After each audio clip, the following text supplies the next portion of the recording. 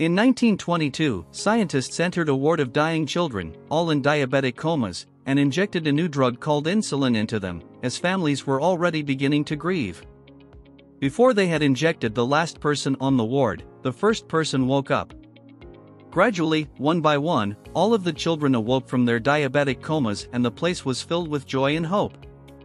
A family posed for a photograph during the Spanish flu in 1918. In the mid-1950s, Italian shoemakers were selling defense shoes, complete with spurs on toes and heels to kick away rapists, especially in Rome. It's not clear why don't they still make these. A protester at gay rights demonstration in 1970, but it's sad that even after 50 years things haven't much changed. A little boy is about to receive a puppy for his birthday in 1955.